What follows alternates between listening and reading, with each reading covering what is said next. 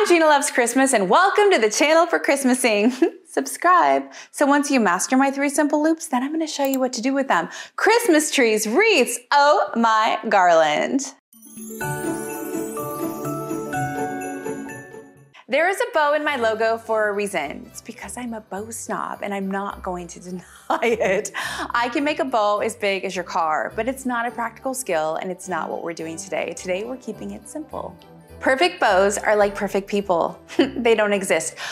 I know you're thinking about the bow making machine that you bought and you're gonna wow all your guests with this year. I mean, Christmaser, you are the bow making machine. You are wowing.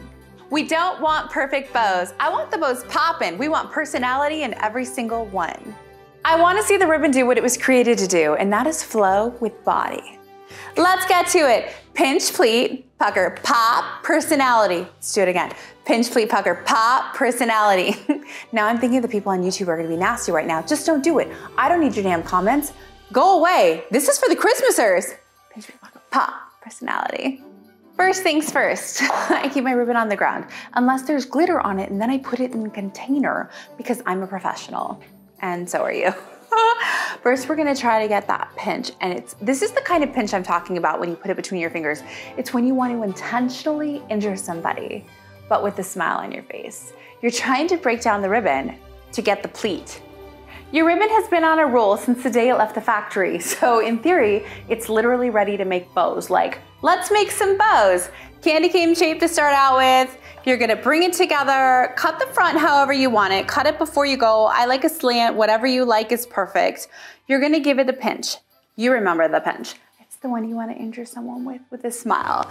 And the pinch is gonna give you a pleat. The pleat gave me a pop for that first fold. And I haven't done anything yet. This actually isn't a very good bow yet. The first and most important thing you're gonna do is you're gonna give it the hard twist. The hard twist gives me the pop because now I have my rounded shape back. The ribbon is going to work with you as long as you work with your ribbon. I'm going to reintroduce it to the beginning finger, to that beginning pinch, and now I'm holding it with those same 2 fingers. Hard, that's a double, that's a mini bow, but not complete yet until you hard twist. You always end with a hard twist. You always end with a hard twist. You always end with a hard twist. Okay, and then I got my loop back. If you don't hard twist, you don't get the loop back. If you don't hard twist, you'd be doing this. You did it wrong, okay? You have to end with the hard twist. Hard twist, hi. Yeah, it's good stuff. Rinse and repeat until you get the personality you're looking for. This is a triple, we're gonna go a single and a double, and I think you only need 3 because when you have 3, well, I know you only need 3 because when you have 3, we're gonna layer them. And you have so much more control over your ribbon and it's gonna perform like you want it to. By sticking to a single, double, and triple loop, we are not asking our ribbon to overperform. The ribbon always knows what the ribbon wants to do, but this allows us to be the navigator, and it's gonna add years to the life of the ribbon. Years. 3 simple loops, here we go. Single loops are just that, it's a single loop.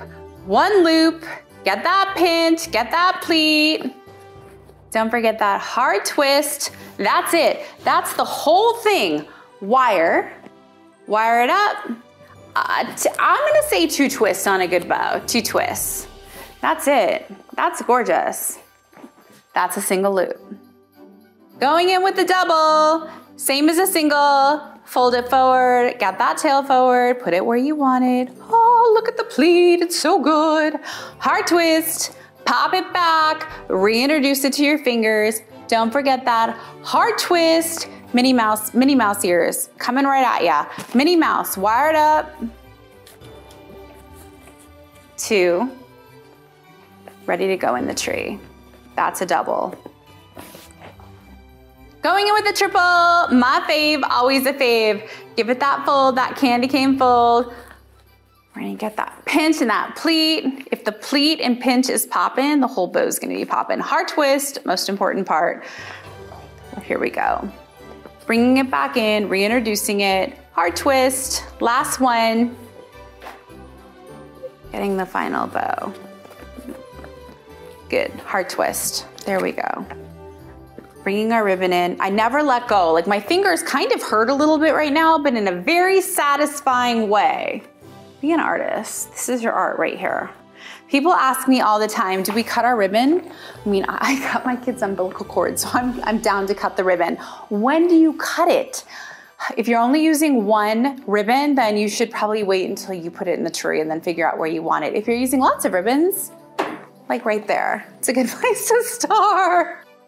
Practice makes personality, and once your bows have personality, I'm gonna show you how to put them on the tree. That's a promise. Thank you for Christmasing with me today.